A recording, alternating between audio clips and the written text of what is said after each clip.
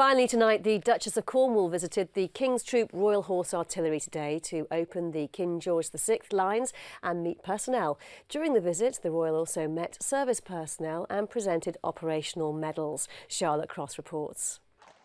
The Duchess of Cornwall made her entrance in a sociable carriage, which she shared with the King's Troop commanding officer and his family. The Duchess was representing the Queen, who is Captain General of the troop.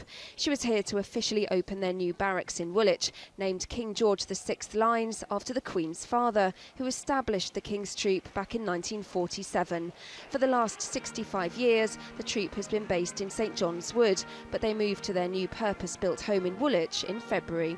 I mean, it's a huge honour that the Duchess was able to make time in her diary to come and visit us. And also a great honour for us that we gained royal assent from Her Majesty to call this barracks King George VI Lines. It's very tied up with our heritage. In fact, the name the King's Troop comes from the fact that when His Majesty the King visited us on the 24th of October 1947, at the time we were known as the Riding Troop, and on signing the visitors' book he crossed out the word riding and inserted Kings in his own hand. So a huge honour for us to be able to bring some of our tradition forward to our fantastic new home in Woolwich. A keen horsewoman, the Duchess had polo mints for the horses as she was given a guided tour of the specially designed facilities.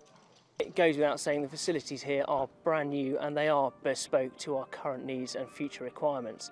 And therefore, for the welfare of the horses and equally the welfare of the soldiers in terms of their working environment, it is top notch and there's nothing really that can beat it for what we need. The King's Troop has a grand tradition of ceremonial duty, but its soldiers are also fully operational, and the Duchess presented medals to 4 soldiers who served in Afghanistan last year. It was quite special because obviously being like an individual unit, we don't get to do medals parades and whatnot in big cities, so it was quite good to receive it off of obviously a royal. It was really good. The Duchess watched an impressive gun carriage demonstration in the new indoor arena. Exercising the horses like this wouldn't have been possible at the old barracks. After 65 years based at barracks in St John's Wood, it's been a significant move for the King's Troop here to Woolwich.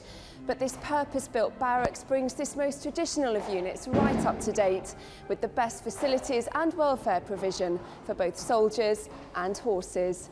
Charlotte Cross, Forces News, Woolwich.